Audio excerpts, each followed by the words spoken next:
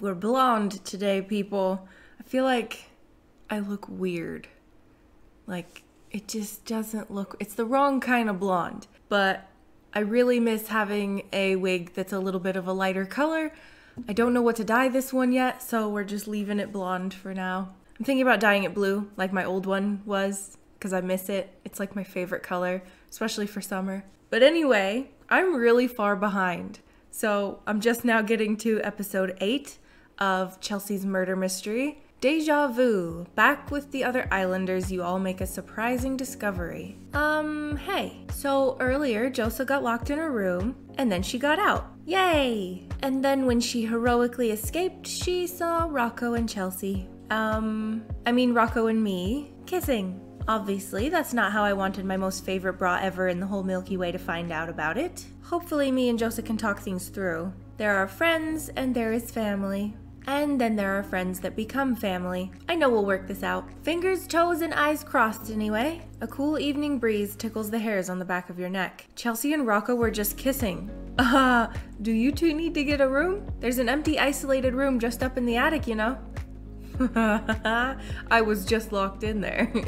She said it. The one I was just locked in. Chelsea frowns and bites her lip anxiously. Rocco squeezes her hand. I'm so sorry, babe. Chelsea, you don't need to apologize. But I do. Josa is my best friend, and I haven't had a chance to tell her about us. It was gonna come out one way or another, but not like this. Rocco smiles at you and then looks wistfully up at the sky. He clears his throat.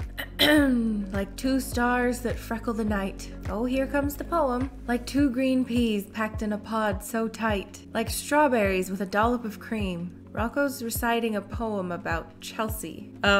This poem is making me want to scream. Help me, please. Like a perfectly coordinated color scheme. I think she gets the picture, babe. She sighs and rests her face in her palms. I'm just so sorry you had to find out this way, Josa. I really was gonna tell you. I just didn't know what to say, or like, if I should say something at the party. I'm honestly trying to think of the best way to apologize, like a hamper or something. A hamper?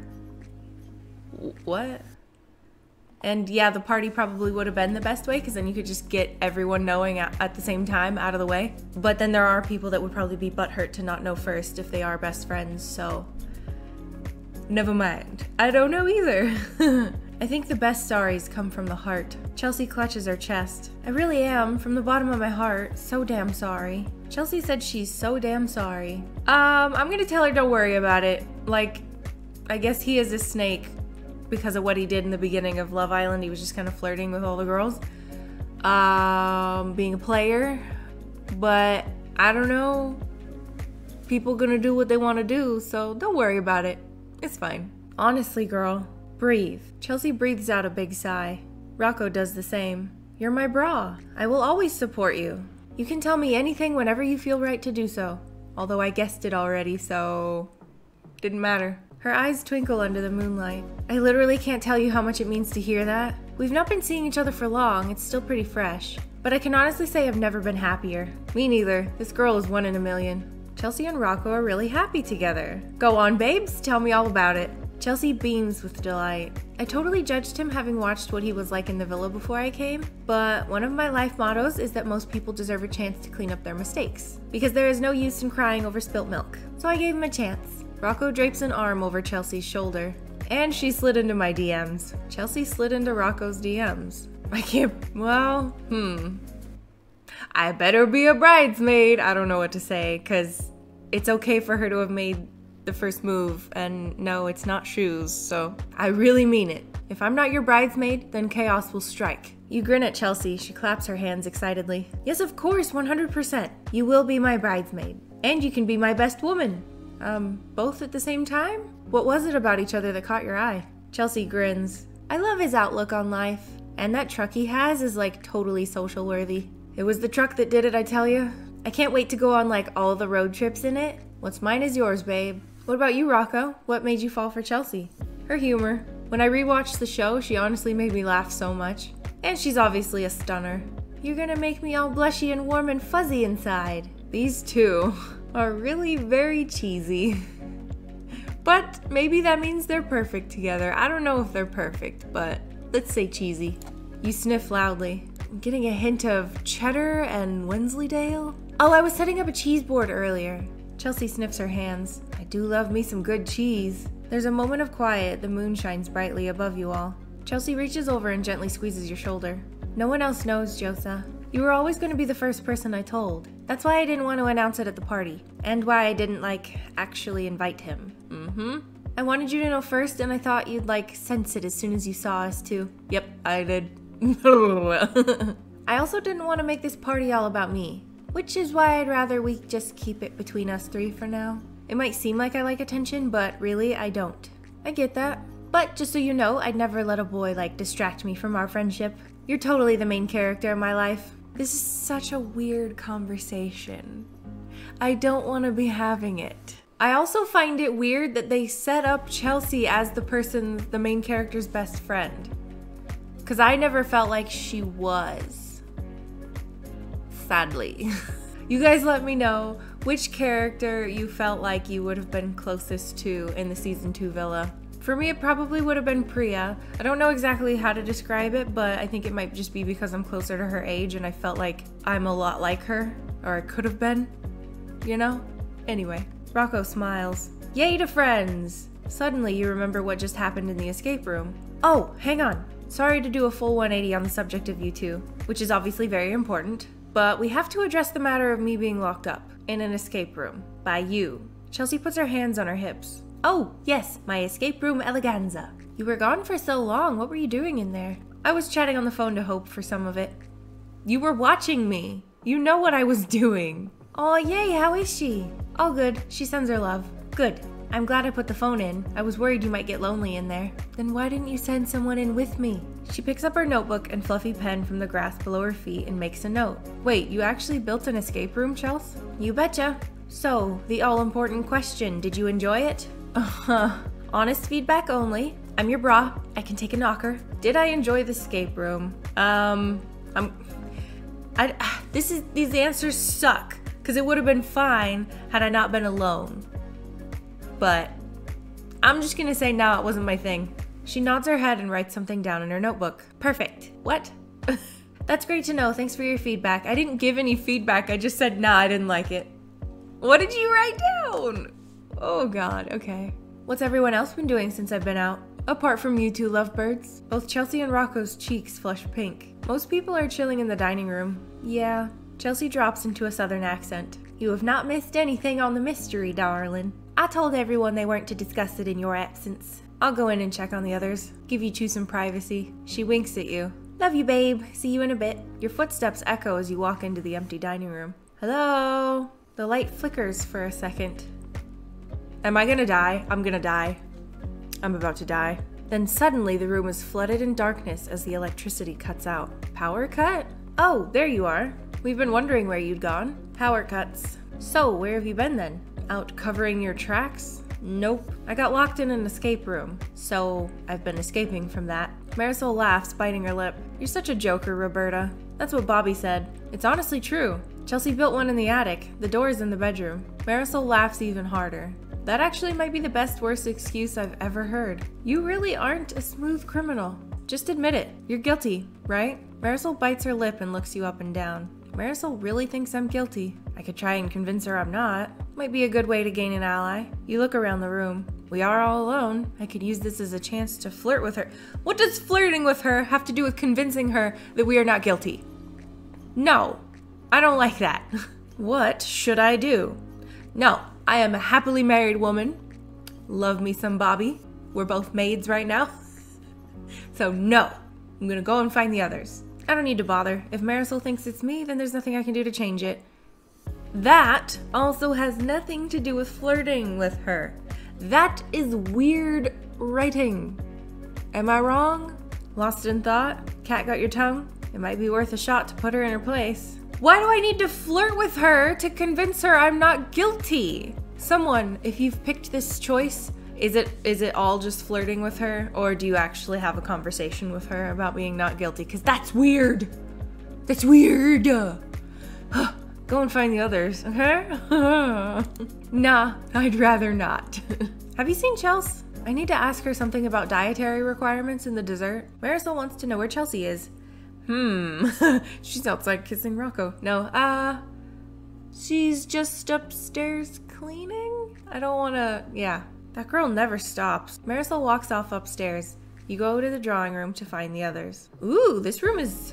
Oh, it's dark. I thought it was different, but it's the same room. Yay, Josa, you've returned. Bobby runs over to you excitedly. I was starting to get worried that the murderer had struck again and you were like waiting for me to bring you back from the dead. Aw, I'm glad to be back. We had to light some candles. Power's gone. The others turn to you, their glance suspicious. The candles illuminate their faces. What's up with them? They think you ran off to plan another murder. Bobby laughs. That's not a sentence I thought I'd say at a party. The others think I was off planning a murder. No, I really was stuck in an escape room. I know it's hard to believe, but it really is true. You take out the note you found in the escape room. I got this note. This is proof. I found it in the escape room. Sorry, backtrack a little bit there. Escape room? I love escape rooms. There's an escape room in here? Yeah, that's where I was trapped. Chelsea really has thought of everything. What does this note say then, Roberta? The others crowd around you, eager to read it. What's that? It's the note that Joseph found in the escape room. I bet there's a good clue on it. Priya pinches the note. Stop poking around or you'll be lunch meat. That means killed. Huh. Interesting. Lunch meat? Like the one in the sandwich? That's it. I'm not eating for the rest of the evening. Bobby, you're already dead, sir. What has this world come to? It must mean we're getting close, Josa. The murderer is feeling threatened. Or they just have a craving to kill again. Ugh, don't kill the vibe. A strong breeze rushes through the window and snuffs out the candles. The room is almost pitch black. Is anyone else feeling like kind of terrified right now or what? Yeah, mate. This vibe is... A loud scream interrupts Gary. Everyone jumps at the shock. Dead! That's not a vibe. No! That was Marisol shouting. Everyone dashes over to the sound of Marisol's cries. You all rush back into the dining room. It's still dark. Rocco and Chelsea are standing by Marisol. She's lying on the floor. They both look stunned. I'm down. I've been taken down. Damn it, Sammy Kickback has been kicked down. Marisol is dead. What a cruel world. Alas, poor Marisol. I knew her well. Bobby does a little fist pump. Yay! I'm not the only dead person anymore. This calls for celebrations. Bobby goes to high-five Marisol. She does not high-five back. Rejected by the dead. Wow, that's a whole new low for me. What actually happened? Your guess is as good as mine. Someone drew their finger across my throat when the lights went out. I just kind of assumed that meant I'd been murdered. Ooh, okay. We got the clue. Sammy's death. Someone drew their finger across Marisol's throat in the dark. That would have been terrifying, but unless I got a note, I wouldn't know for sure that that's what was happening. I would have had to have asked Chelsea. Be like, hey, did you write that in? Is that how it works? Pretty safe bet. Everyone looks at Chelsea and Rocco. It wasn't us. We were just outside, tending to the tulips that Ibrahim's horse ate. Can they eat tulips? Is that okay? Ibrahim cringes. Chelsea glances at you. No, it's all right, Rocco. We can tell the truth. Are you sure, babe? She smiles and nods at Rocco. My best bra Josa knows now, so it's time we told the rest of you. We were out in the garden, kissing, because me and Rocco are, like, a thing. So that's where we were, until we found Marisol. OMG. You two are a thing? Wow. Aw, you two, that's, like, actually adorable. I really shipped this. Chelsea told others about her and Rocco. Aw, I'm so happy for them. You two really do make such a cute couple. Marisol sits up on the floor and coughs loudly. Look, I don't want to steal your thunder, Chels. I'm super happy for you both, but I'm dead and my killer is amongst us. Chelsea claps her hands. Yes, sorry, this is exactly what I didn't want to happen. Back to the mystery for now. You can ask me and Rocco all the questions you want later on. So if it wasn't us, who did you last see before you died, Marisol? Me. I saw Roberta in the hall. Ibrahim gasps. Gary looks confused. Who's Roberta? Everyone else looks at you. Marisol points accusingly. Oh. Hang on, does that mean Josa was the last person I saw before my lights went off? Great, I'm back to square one of being number one suspect. You look at Chelsea desperately. She smiles. I'm as lost as you are, babe. Just so you all know, like, I didn't plan this. She points at Marisol. Wait, what? Chelsea taps her notebook, the fluff from the pen dancing in the air. The culprit is going off the book. After all your careful planning, Chels, that's not very fair. I would be pissed too, honestly. You trying to confuse the party here? It's a party. It's not for you. Do what your sheets say. I'd be mad. I would have done exactly what Chelsea's doing and told people, hey, ignore it, Marisol's not dead, because that's not the plan. Okay? None of this is new information. Chelsea taps her head with her fluffy pen. No. Rule number 1 of a good improv is to never block what naturally occurs. No, block it. Block it! Because what if it's a different person from the original murderer and then everyone just decides they want to be a murderer? Like, that's no fun, you know? You know? I don't know. Whatever. If the murderer felt that Marisol had to go, then I'm sorry, but Marisol, you have to go. No. Because it could be someone else. There could be 2 murderers. Insert dramatic scream. Marisol slumps to the floor dramatically. Josa? Bobby glances at you sadly. Was it really you? Have you been the murderer this whole time? Bobby looks hurt. Why are they mixing our characters with our, like, actual people? I'm Roberta, an artist, who has nothing to do with Wilma the maid. Wilma would not be upset at Roberta. If Josa had fake killed Bobby, then yes, I get it, because they're married. This is so weird. I can't believe it. Bobby juts out his bottom lip. It's always the ones you love the most that betray you. Ugh, I'm getting really sick of everyone accusing me. Think, Josa, you can solve this. Rocco found that sandwich bag in the kitchen. It was dated 3 days ago, which is when Noah left his wife. We know that. Whatever motivated the murder must have happened before then. At least I can cross Sammy off of my suspects list. So before the 3 days when he was divorcing his wife, he was trying to figure out how he could get his father's inheritance, right? Oh, I just realized I was like thinking of this wrong. It's not Rex that needs the money. It's the other guy that Lucas is playing, right? He's the one with the money. I don't know. I'm getting all kinds of confused now. Just ignore me. I still think it's Priya though. Okay, I wonder what the killer was thinking going after her. Maybe Sammy was killed because I think it's a mixture of those first 2. She was snooping around too much and working with Wilma. She was working with Wilma, right? But also maybe she knew too much from her snooping. So, I don't know. Snooping around too much? She's a private investigator after all. Maybe she got close to solving the case. Marisol catches you looking at her. What, eyeing up your handiwork? I didn't kill you, Marisol. She just narrows her eyes. You glance at Bobby. He tips his head backwards, beckoning you over. Bobby? Bobby looks around and lowers his voice. I have some sage advice for you. Huh? Whenever I'm struggling to piece together a recipe, I always take a walk around the kitchen. Okay.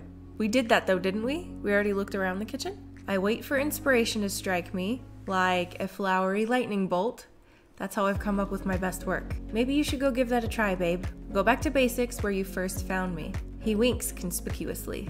In the kitchen. My true habitat. Because right now, you're leaving certain eggs uncracked. What? And you owe it to me to crack this case or I'll always think you're my murderer. And I don't think that's healthy for a relationship, do you? Good thing that Wilma and Roberta are not in a relationship. What is this nonsense? This hurts me. We are terrible actors if we cannot separate ourselves from the characters. Thank you very much. I'm sorry, I have an attitude today. I think I'm tired. Okay. Bobby's helped me with the case. You know what? With all my complaining about not being our characters properly, I'm gonna respond as Roberta. Thanks for helping me paint the full picture, kid. Go get him, chef. Chef? Ugh, okay. You give him a mock salute. Wouldn't hurt to have another look at the crime scene. I'm already in pretty deep water. I have to find a way to clear my name before it's too late. Sounds like the mystery plot is getting nice and thick. Eh? Phew, exciting stuff. For real though, I can't tell you what a relief it is to have that all off my chest. Me and Rocco can finally make our online couples mood board public. Yay! I've got one dedicated to all the road trips we're going to go on in his van. Not all those who wander are lost. Some of us know exactly where we're going. Obviously, Josa can come along if she likes. No, thank you. No. It's a very spacious vehicle. Anyway, back to the mystery. Everyone's starting to crack a little bit. And what about a cucumber? Ever tried that? No, and I don't want to. And if you put a lemon in it, it just tastes like lemon. You might as well have a vodka lemonade. But maybe this will help Joseph crack the case. Oh my god, is there only 2 more? Oh wow. That's it. There's only one more day, whatever, 2 more parts. Wow. All right, sorry if I was all over the place today's episode. I was forgetting who was who with the characters. But I don't know why. I think it's Priya. It's just stuck in my head. I could be super, super wrong. Hopefully we get some cool clues in the kitchen again. I feel like that would be silly because we were already looking around there with Rocco. Like, I don't know. I guess we're also going to get dessert at the same time. So anyway, hope you guys are enjoying. I'll see you in the next episode. Bye-bye.